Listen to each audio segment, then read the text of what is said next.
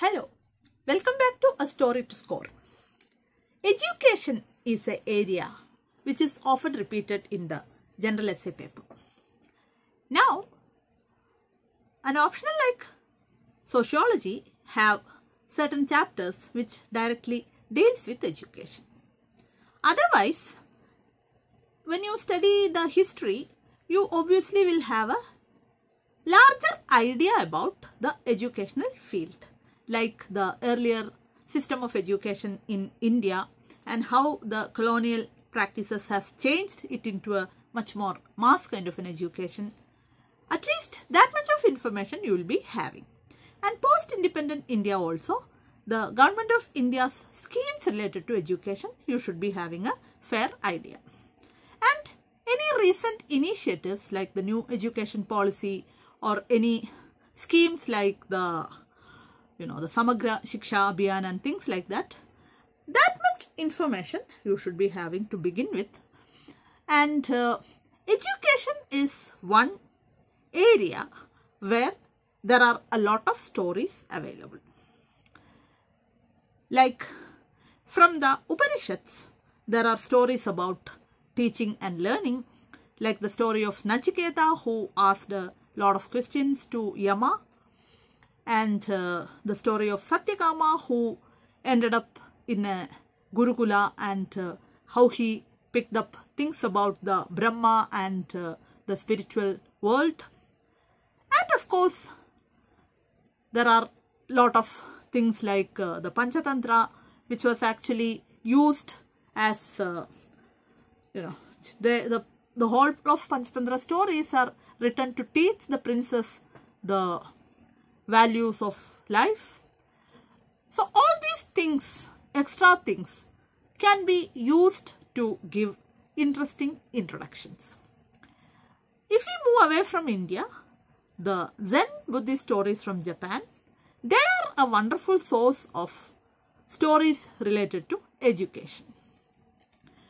Because the Zen stories are basically small stories and there is humor and most of them carries a lot of, insights. So, as part of your, general reading, if you take some time to check the Zen stories or the Upanishad stories, if you just Google them like Upanishad stories about education or Zen stories about education, you will get a lot of interesting small stories. So, you could put them into good use. Apart from that, there are a lot of general stories also from Indian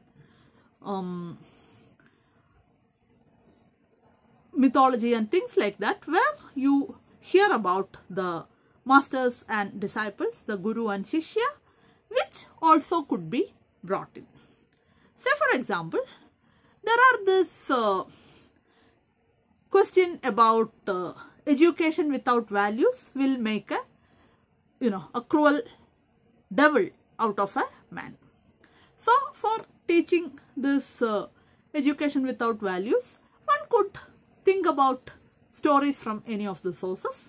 There was the story about a person who wanted to master all the knowledge without actually studying them.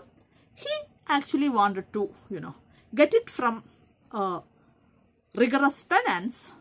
Then the gods comes and teach him a lesson of how it is not possible to acquire knowledge without actually studying them. So such kind of a story can be put as an introduction for this.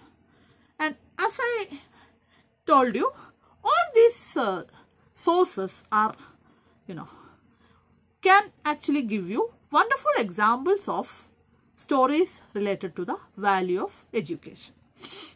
Even there are stories like Aesop stories and Anderson stories from the West, or you could even think about the religious things like Bible also gives you some insights about the importance of learning.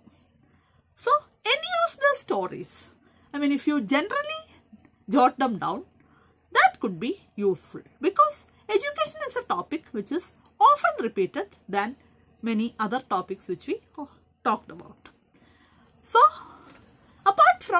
having a historical knowledge about the development of education in India, you could add these stories into your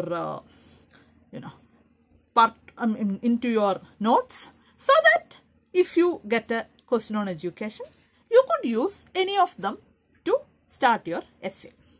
And generally, to having a good understanding about the system of education, that can be useful for your all stages of exam. So that's all about education, and we will deal with another topic next week. Thank you for watching.